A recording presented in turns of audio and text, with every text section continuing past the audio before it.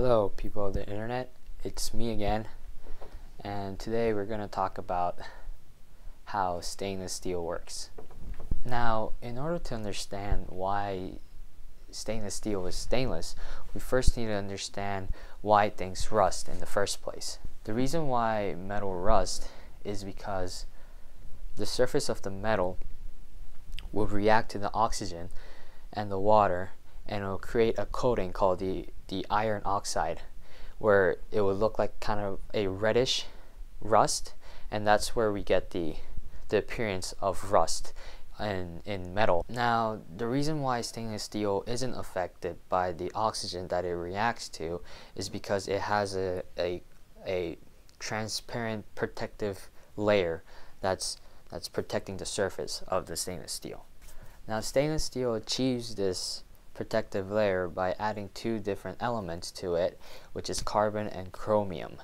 Now, chromium is the important element as it forms a special bond that creates a protective layer outside of the metal, which is transparent, and it gives the metal an appearance of shininess. And this is why most stainless steel is very shiny. Now, how the chromium creates that protective layer around the metal surface is that as chromium is added into steel, it reacts to the oxygen before the steel can react to the oxygen, and thus making chromium oxide, which is the protective layer that protects the metal. Now, this protective layer of chromium oxide is very sticky to the metal, and so it doesn't flake off, and it also gives the metal appearance of being very shiny. And the very cool thing about this protective layer of chromium oxide is that when it's very lightly scratched, by reacting with oxygen and water, the chromium oxide can self-heal.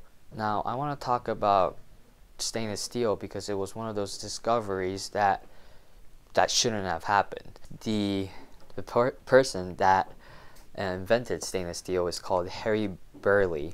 Harry Burleigh was an engineer from World War I, where he was trying to invent a metal alloy that was hard enough for a gun barrel. And he tested out multiple different combination of elements with steel, and anything that wasn't hard enough, he chucked it to the corner.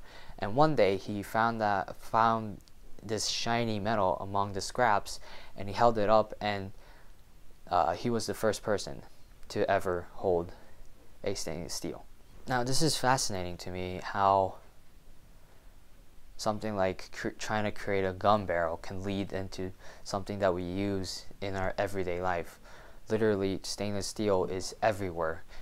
The kitchen sink that we use every day is stainless steel. So next time you look at stainless steel, don't just brush it off like you do every day. Admire it by acknowledging the slim chances of stainless steel actually being invented, and the power it holds in our everyday life.